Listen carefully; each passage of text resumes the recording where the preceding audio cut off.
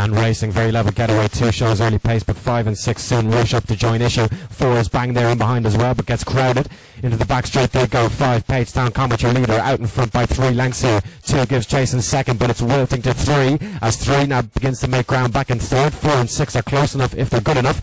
Into the final bends, 3 now moves into second, but this 5 dog is well clear, goes a little wide though. They turn for home. 5, PAGESTOWN COMET for Hannafin, storms home on the run in for home. It's 5, PAGESTOWN COMET, your winner. 2 for second, and it's 3 for third.